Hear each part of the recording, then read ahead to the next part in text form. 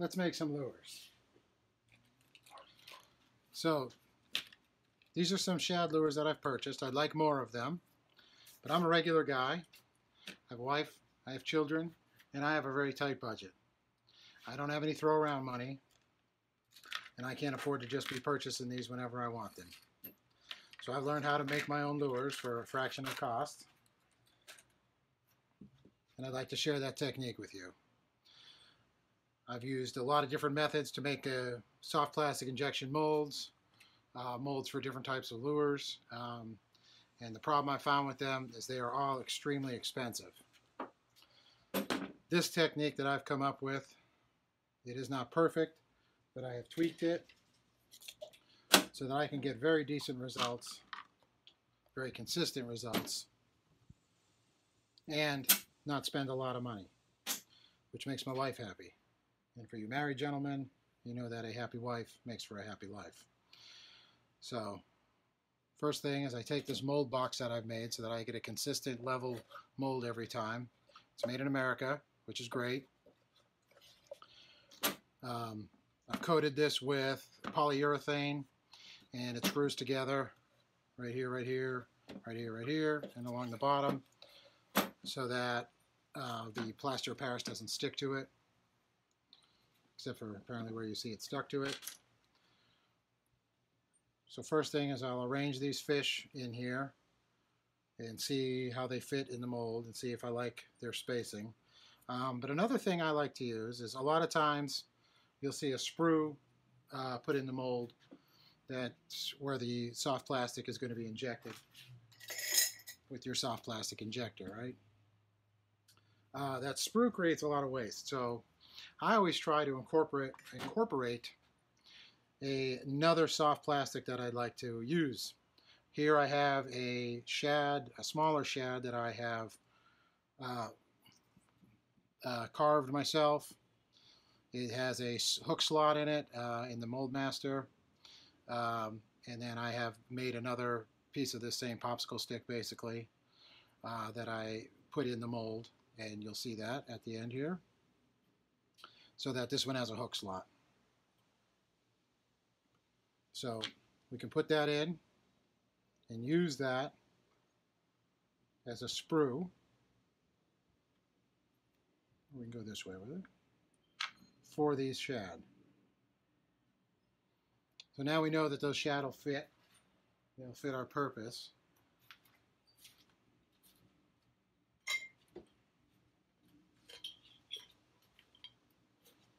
Our next step is going to be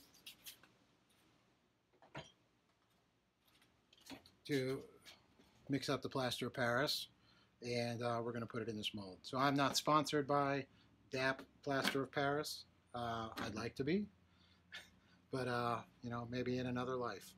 So, but for now, as far as for the money, this product right here, purchased at Wally World, for example, is about $4, and you can make many, many molds with this. Whereas other products, go to that famous hobby store. So in here at these certain hobby stores, this stuff runs about $25, $16, $18, and that's enough to make about one mold or so. So that's a lot of loot where I come from. And their plaster here, it's $11.99, and that is $77.49. $7.99. But with this plaster of Paris, you can actually get a very nice looking two-part injectable mold. This one here is a lure that I made myself. It's a double twister tail that I use for jigs. It does catch bass. This is two-part injection mold, and it makes 3 twister tails each time. I just talked about using a fishing lure for a sprue. This one proves that I'm a liar because I don't have one on this one. But other molds I do. This is a swimming worm mold that I've made here, and you can see I've made one of the cavities is another mold. So each time you inject this mold right here, you're going to get 5 worms One of them is the sprue, and the cut's off right there. So yes, there is a little bit of a nub on each one, but I've asked every single bass that I've caught on it, and none of them have had anything bad to say. So, all right. So we straightened up our mold here, how we're going to have it laid out. So now we're going to get to mixing. And sometimes it's good to take a picture of this, how you want it, just so that you remember when it's time to put the mold back together. One thing that you're going to see is that, you know, you can just touch this to it, or it doesn't even have to, because after this mold dries, these molds are carvable. You can take these apart, and these cavities here, I've enhanced the depth of the ribbons on the tails. I've enhanced these little lines here. This stuff is completely carvable and shapeable after the fact, after you let it dry. I've coated this mold with also with polyurethane, so that the soft plastic doesn't stick to it, and it comes out of the mold a lot easier. So we're going to take these out. The edges of this mold here, I'm going to coat with a thin layer of these tools here, petroleum jelly.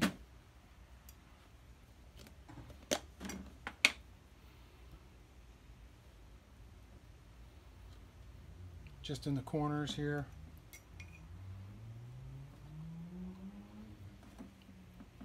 My assistant is going to help me apparently. And all this does, this isn't for mold release. This is just, this kind of acts just like a little barrier to block any of the leakage. If you tighten it down well enough, it shouldn't leak out. But this just ensures that that won't happen, that it won't be a problem. So any extra, you can just spread it on the sides to help out.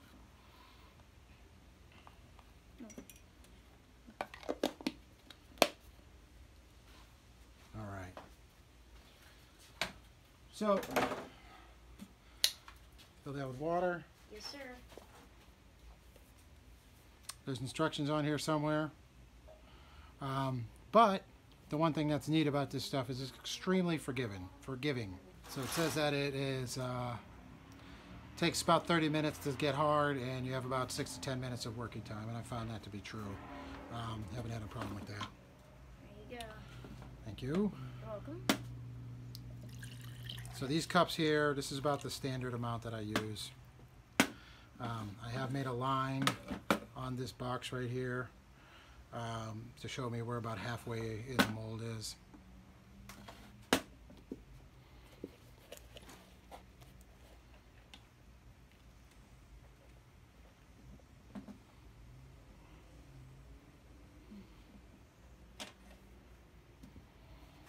You can find this in your kitchen drawer, silverware drawer when your wife's not home.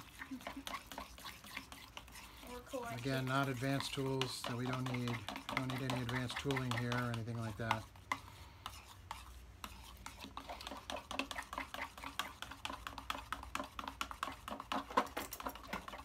So we just mix this around until we're sure that it's completely saturated.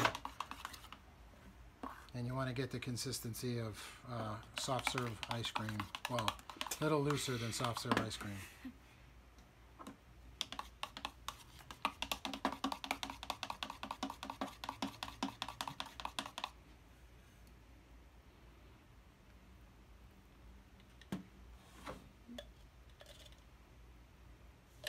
So as you can see, we're going to need a little more than that.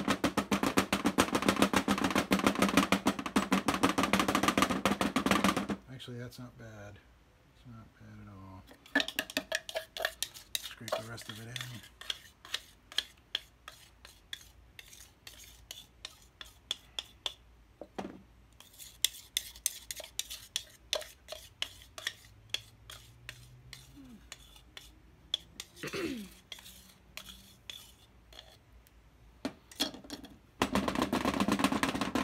Okay, so one of the problems people say with the plaster of Paris and certain molds is there is bubbles.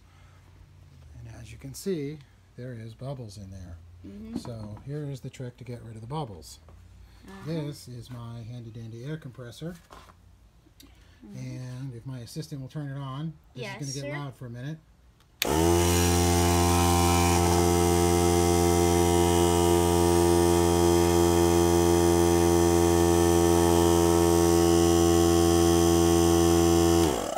I won't subject you to 4 minutes of that noise. This is how long it takes it to fill up. But just the vibration of your air compressor, if you set this down on top of it here, it works those bubbles right out. So we do that for just a few minutes and we'll be right back. Alright, so now that we've worked out the bubbles, let's lay in our lures here that we're going to mold. So we're going to start with our sprue.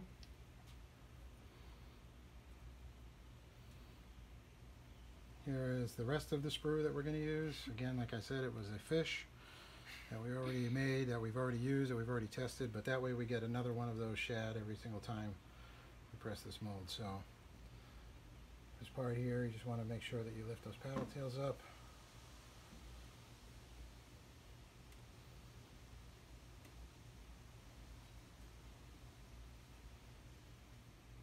Alright. So this kind of tail, this tail went down just a little bit, but not to worry.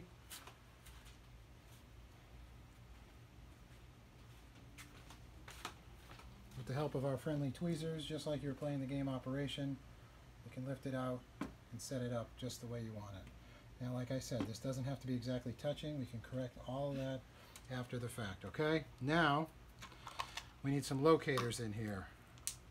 These are some plastic marbles. You can find these in your child's marble set when they're not home, and they won't mind a bit.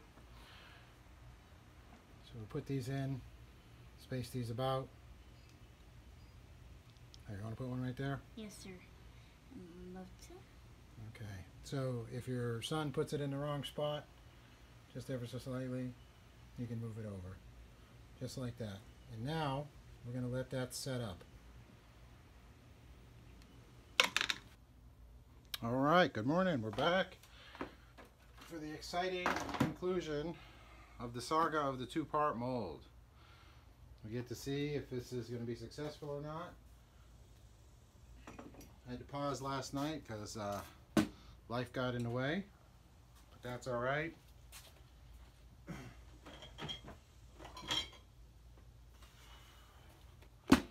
So our mold has had plenty of time to set up, and you'll see there's a little bit of imperfections with just a little bit of where the plaster landed, but I'll show you that, and I'll show you how to take care of that.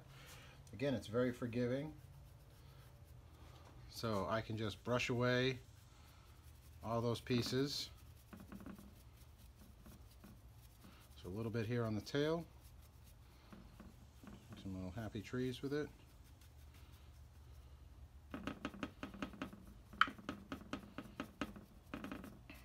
That little thin layer just brushes right away. Alright, another important thing to do is remove these marbles. Sometimes they, there we go, get a little deep in there. Need a little persuading to get out. But there we go. So those are locators. I'm going to dump these crumbs out. Brush it out like so. Just brush it out. There we go. Okay. So the fish have set. The mold looks pretty darn good. Very little bubbles. There's some little bubbles around the edges. That'll happen, but that's all right. It's not affecting where the mold is here. So again, we have our petroleum jelly. This acts as our mold release. So the edges again and the seams of the mold here, so we don't have any spillage. I give the sprue a generous coating. But we're just going to brush the whole mold with this right here.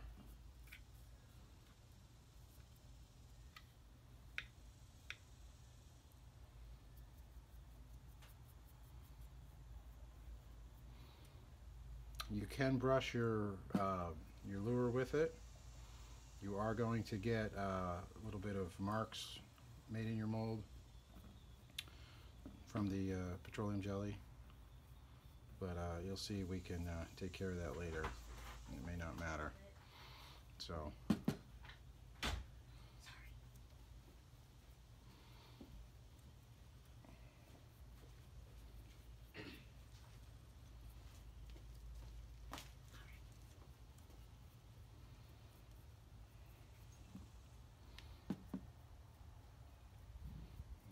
check back in with you when I'm done here. Alright, so I completed the mold release step here. We've put Vaseline, or we have put petroleum jelly, nondescript proprietor of that product, on the entire mold. Again, I've gone over the sprue here. I haven't gone over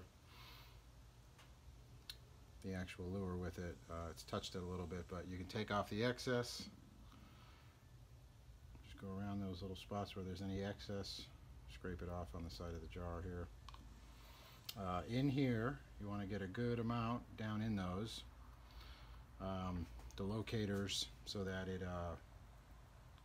makes sure that's where you're going to have, like, areas like that is a area you're going to have that plaster stick to itself if you don't lubricate it well. But you can take out the excess in there. If it's when it fills in, if it doesn't fill in 100%, they still act as a nice locator. You'll see how that all works here. Alright, so that looks pretty darn good. And you can spend as much time as you want nitpicking that. And I'm going to continue to try not to lean over. I'm new at this, so please forgive the less than stellar quality of this production.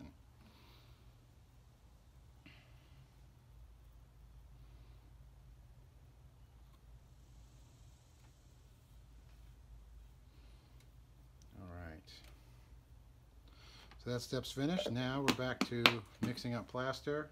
Again, I have my 2 cups. My wife was throwing these out, and I reallocated them for outdoor projects. Probably shouldn't be doing that or dumping that right over my project there, but again, I've just figured out that pretty much a majority of the cup here is enough plaster for this project. Just through trial and error. You can measure it out. There's some channels I watch, they do some extremely precise things, and I do appreciate that. I like watching all that that stuff. But sometimes you got to keep it simple. Sometimes you don't have a ton of time to get these projects done and get the results you want, make the lures that you want to make. And that's where I find myself often. I don't have hours upon hours to work out here, and every now and then I actually like to get out in the boat and go fishing. So alright, so that's mixed up. Again, we pour it over.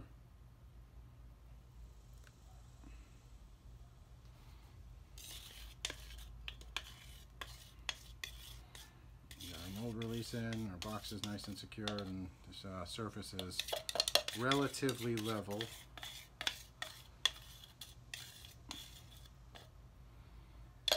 Okay, so just wiggle it a little bit.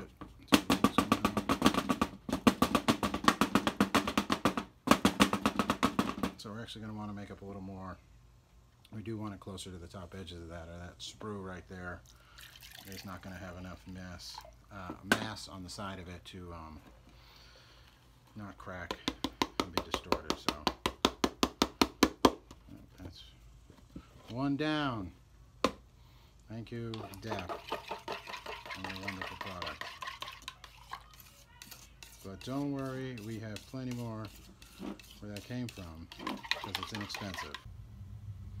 Alright, so I have thoroughly shaken and not stirred that mold there to get the bubbles out, but there's still a few that will come out.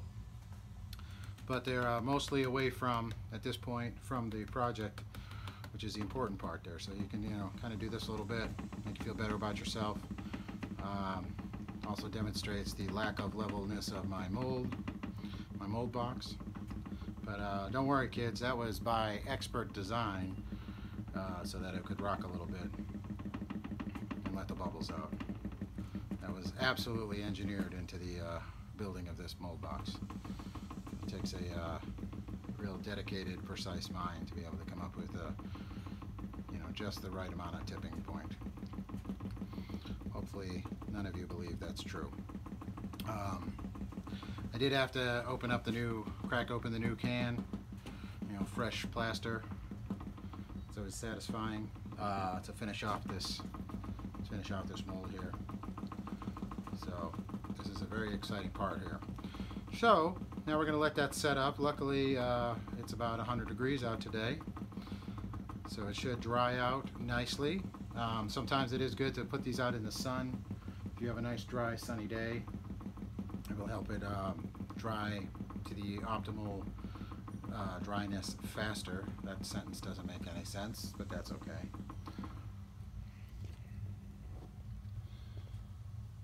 So I'll come back when this is all dry and we're ready to unbox it, and I'll show you what the next few steps are. This is just an example of a top pour mold that I made myself out of some parts of other lures and one of those things that your kids' shoes come on, hanging on the rack. I was trying to do trying to make my own sort of brush hog looking thing and Carolina rig thing, and it didn't work, but at least I covered it in plenty of ridiculous sparkles. So I guess that's a sort of Mardi Gras mix, I guess. I don't know what I was trying to go for there. But long story short is I didn't like how it came out, and I don't want it hanging around anymore. So I'll show you what we do with the ones we don't want anymore. So sometimes we have a mold that doesn't make it, and he gets the firing squad, because we don't need him hanging around in the shop not being used. Ready, aim, fire. Got him. All right, so we're back now. The mold is dried all the way, and now we can take it out of the mold box. This is the exciting part, right? You should have like a drum roll or something. There's a guy that already does that though. Helps if you go backwards there.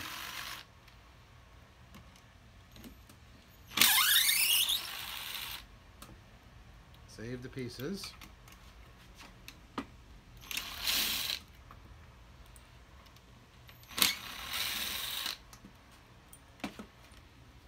Use my fancy dancy magnetical nut and bolt holder.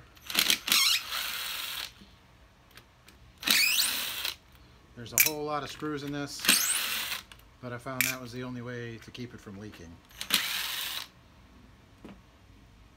But if you go easy, they go right back in from whence they came, and then drop it for no reason.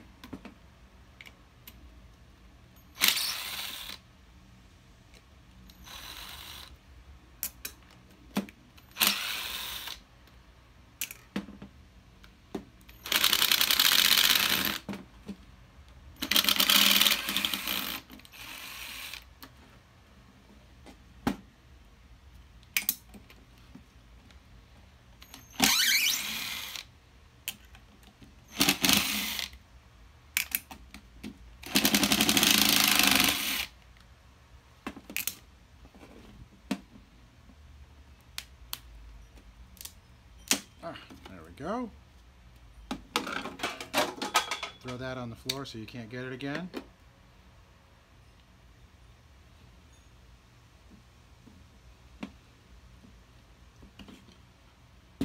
Okay, there's the mold. Put the mold box aside. Again, that other piece has gone off into oblivion, so it'll never be found. Ooh, and it just popped right apart like that. So, full disclosure, we got a few bubbles in it still, but not too bad. The sprue lure came up pretty nice, a couple of little defects there, but like I said, we can take care of that mostly, you'll see. Okay, put it right together nice and neatly. Pull out our little pieces here. Pull out the lures. This side looks good. You can actually see a good amount of detail in that as well. And sometimes you need a little persuasion to get that harder stuff out.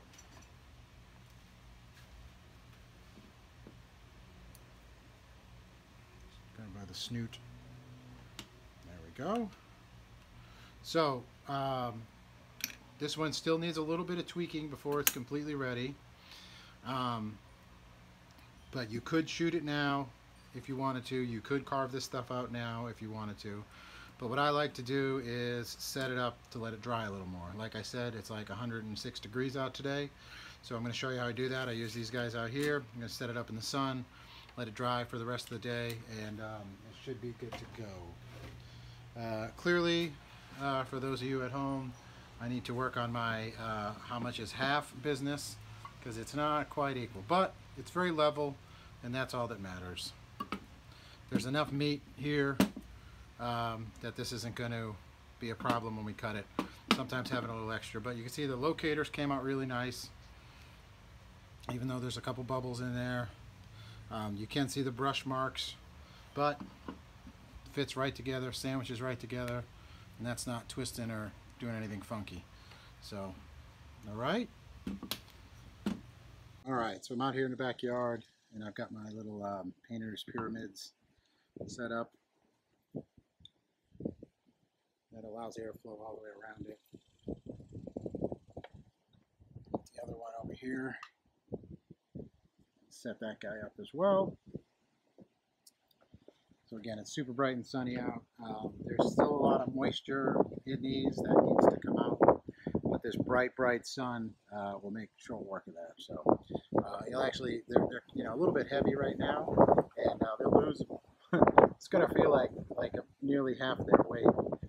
That's not a scientific, measurement by any stretch, just from feel there. So we'll shoot back here in a bit, later this afternoon after they've baked for a bit. All right, this next section here for mold making, we need to clean out these channels so that the plastisol can flow freely.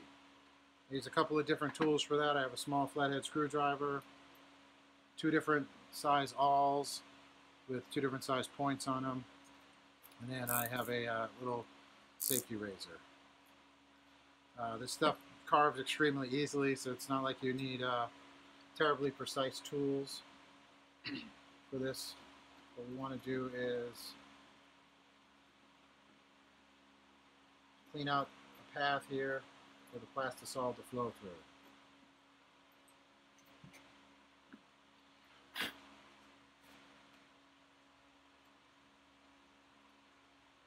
Just scrape it away. Cuts very easily. And blow the dust away. I'm sorry for all the noise.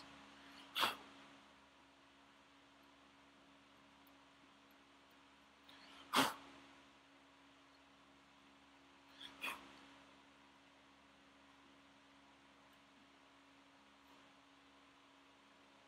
to put a fan on here just to help deal with the heat.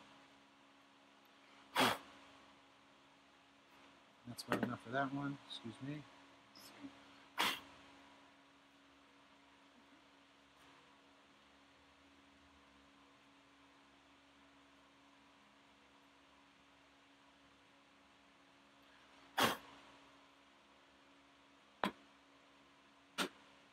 So with very little effort right here, we've carved out enough for the plastisol to get into the first part of the mold. Now we need to just make a little channel at each nose on these shad. This one here as well. Sometimes I like to make a little funnel to it.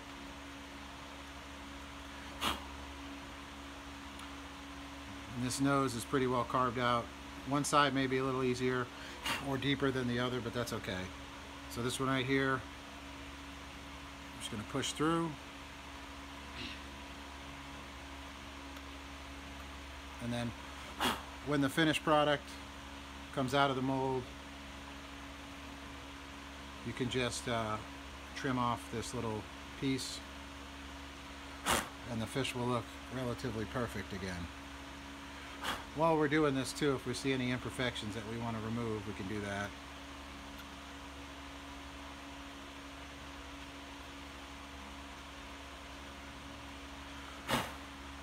Just blow away the excess and that's it.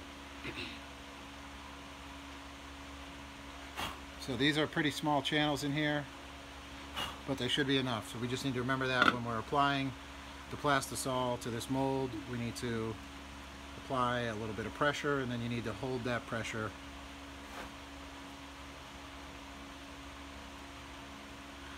and it'll help fill in all the cavities.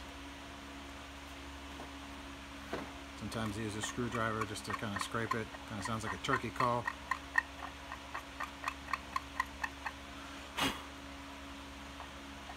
Is it funny? Yes, that is funny.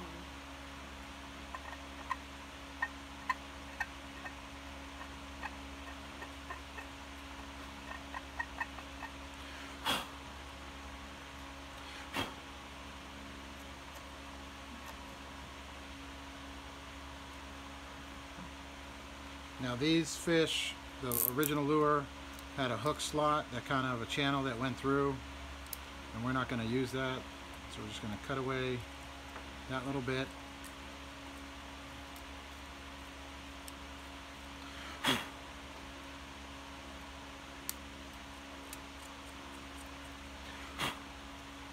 And that's that.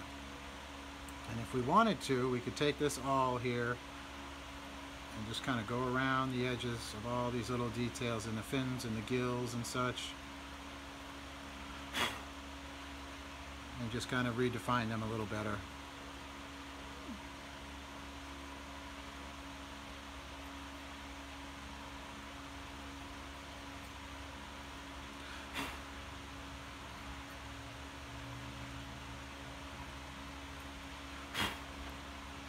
Just on either side of the fin rays.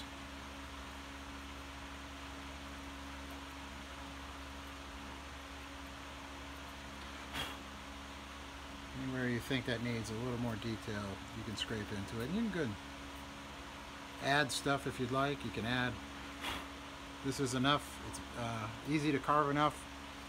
You could put in, if you wanted to be really intricate, you could put in a whole scale pattern. If you take your time, I haven't found that you can really repair it, so if you mess it up, you've done it.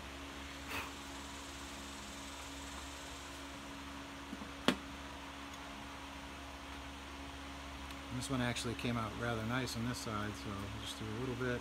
So just kind of a little whoopsie there.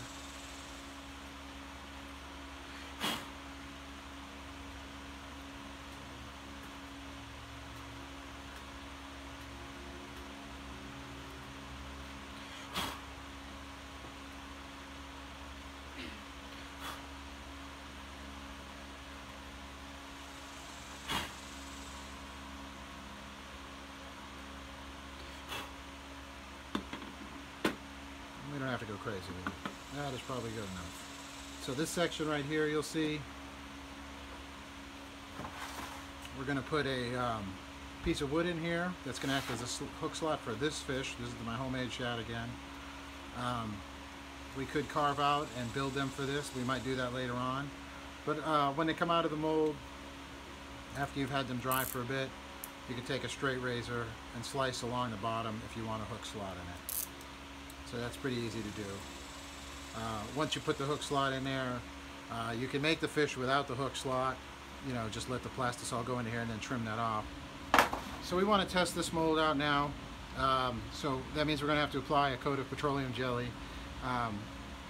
Sometimes the plastisol can stick to this plaster here, especially when it's as dried out as this. So I found the petroleum jelly makes a great mold release, and it's inexpensive, which is one of my favorite things.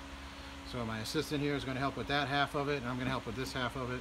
Yes, sir. We do this now when it's not been coated with the polyurethane. Once you coat it with the polyurethane, give it a couple nice coats with that, you don't need to do this step anymore. then you can shoot a little faster. But again, I just want to make sure that our channels are cleaned out nicely and see if there's anything we need to do with the fish in the mold stage here before we seal it with that polyurethane. So what's nice though, unlike what I've had with the silicone molds, once they're made, they're made. You can, you know, cut big chunks out of them. You can cut, you know, channels into them and everything like that if you want, you know, as far as letting the air escape. But, you know, these ones here, I found that I can, you know, make designs in the fish and whatnot as well. Remember, coat the sprue hole as well as the top of it here. And sometimes I just get around any excess, I kind of just paint around the outside in case there is any flashing. You'll notice that I don't really have any channels for air or anything like that. This is precise enough, this plaster mold, two-piece molds are precise enough that they make a very decent looking lure, but they are imprecise enough, unlike an aluminum one, they're not airtight. So the air can actually press out. So that's all we need there. I'll take over for this one, thank you. You're welcome.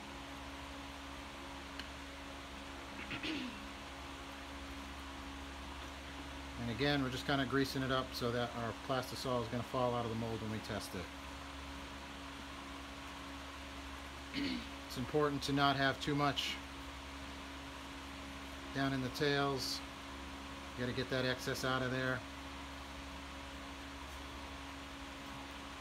If there is an imperfection in the mold, you can fill it in with this stuff, with the petroleum jelly. Okay, there's that. We make sure the top of this is lubricated as well, and the edges nicely. We've test fit, by the way, our injector to make sure it's going to get a nice seal. Here is the hook slot for the small shad. And just set that in, set these halves together and clamp it down. You don't have to go crazy on the clamps. In fact, you can do damage if you clamp it too hard. But they make a nice stand as well. So now the exciting conclusion. Was it all for naught? Did I make a mold that would work? What's the point of life? Alright, so we got hot plastic right out of the microwave. Put on our gloves because this stuff will burn your skin right off. It is well over 300 degrees. So you must be careful. And inject. And just hold pressure.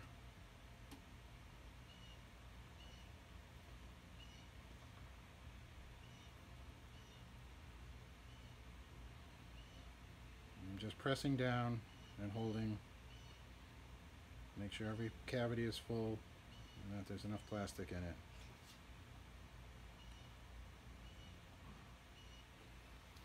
Okay.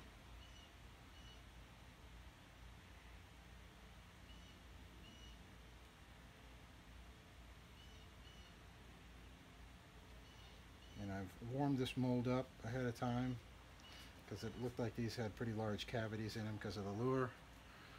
So it was probably going to take a while to cool.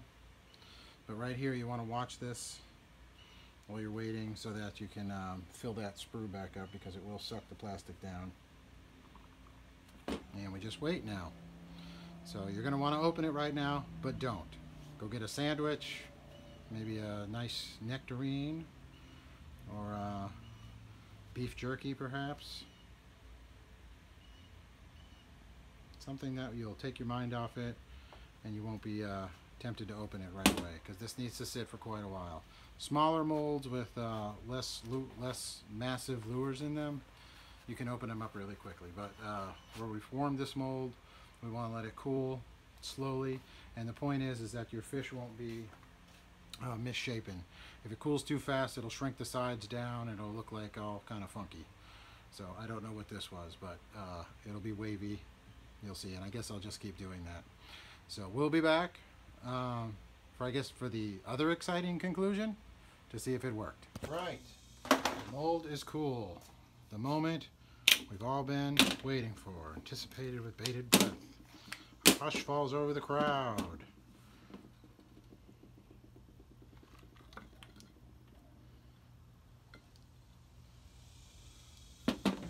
All right. I know what everyone's thinking. What an ugly color. But I wanted one that would show up really well. And for our next trick, I will show you how to paint them to make them look a little bit better. But those came out pretty nice.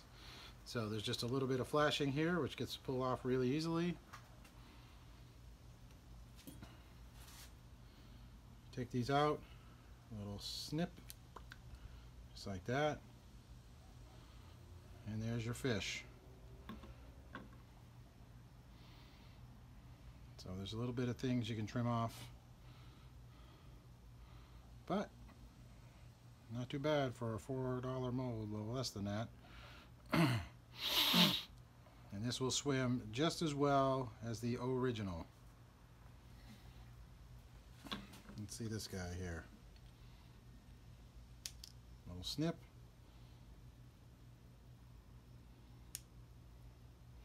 Alright. Take off that little piece of flashing. And there you go. Got our fin detail. You can see the gills, the eye, the top dorsal fin up here. Again, I know it's an ugly color. It's a remelt color.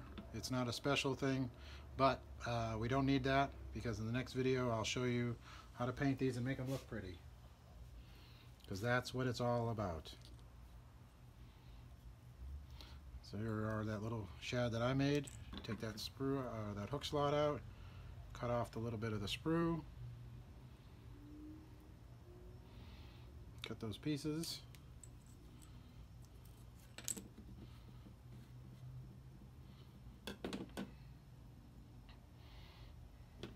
Just trim this tail up just a little. I don't know what that means, but there it is with a hook slot in it and everything. And I'll show you guys how I rig these up and how I use them after I finish them. Alright, so there's the finished product.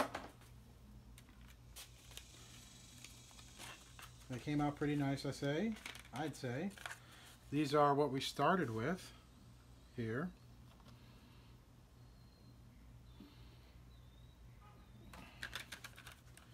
And, as I said, next video,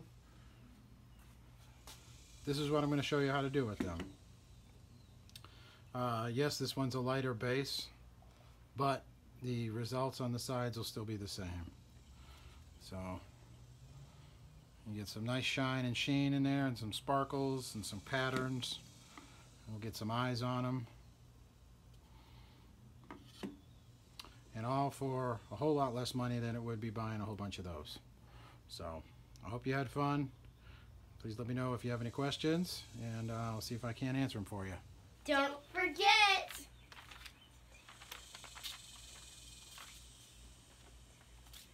Hey, what are you kids doing?